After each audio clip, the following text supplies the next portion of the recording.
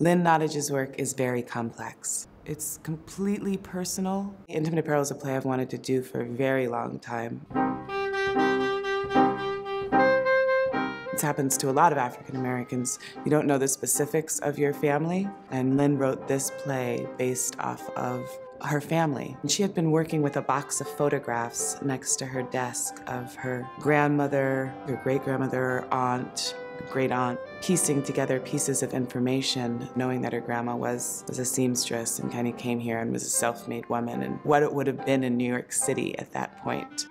One of the things I wanted to do in working with the set is connect New York City, which is during, the Industrial Revolution, and then a corset. You look at the bridges that are being built, the subway systems, they all kind of have the same boning structure. All of that's going in New York in 1905 at the same time as this strong, beautiful single woman is sitting with this tiny machine creating the same structure to go around these women.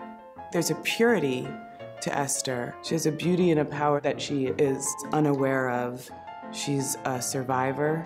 Everything she owns and has, she's made with her own two hands. I think there's something beautiful in how she doesn't judge. And it's interesting that what she does is make this beautiful, exquisite, intimate apparel that also binds you in. And the women that she's making it for, including herself. There's something very structural about that you don't think of with intimacy. There's a fluidity to this piece, and there's joy. But the pride of how honest and truthful these people are brings the joy and the pain to the forefront.